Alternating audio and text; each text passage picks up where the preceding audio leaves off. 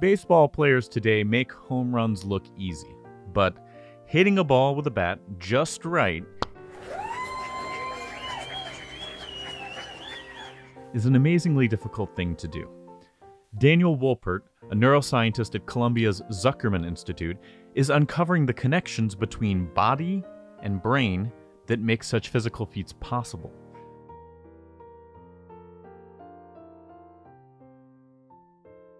So a question I like to ask my students is, why do we and other animals have brains? You might think we develop brains to reason and think about the world, but that's actually completely wrong. We have brains for one reason and one reason only, and that's to produce adaptable and complex movement. Movement is the only way we can interact with the world around us and increase our chance of survival. But moving is a really complex problem, and I can illustrate this if you think about how well we do compared to machines. We can now build computers that can beat the world's best chess players, but we can't yet build a robot that can manipulate a chess piece with the dexterity of a 5-year-old. Picture a baseball player preparing for a pitch. Think about what his brain has to do. Coordinate hundreds of muscles, adapt as those muscles get tired, and react to the sight of the ball in flight all in a split second. In our lab, we try to uncover the mathematical computations that the brain uses to achieve this exquisite control. The batter starts by anticipating the path the ball will take.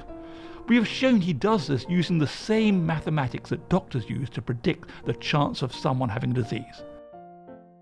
To connect with the ball, the hitter must also deal with the fact that the muscles don't contract exactly the same way every time. The brain must plan the swing so that the effects of such variability is reduced so as to maximize the chance of a hit. But in our lab, we have shown that people can use a mental simulator in their brain to predict how their body will respond to commands from the brain so that errors can be anticipated and corrected. Every trainer will tell you that it's important to follow through after striking the ball. We have shown this helps learning as planning different swings activates different motor memories.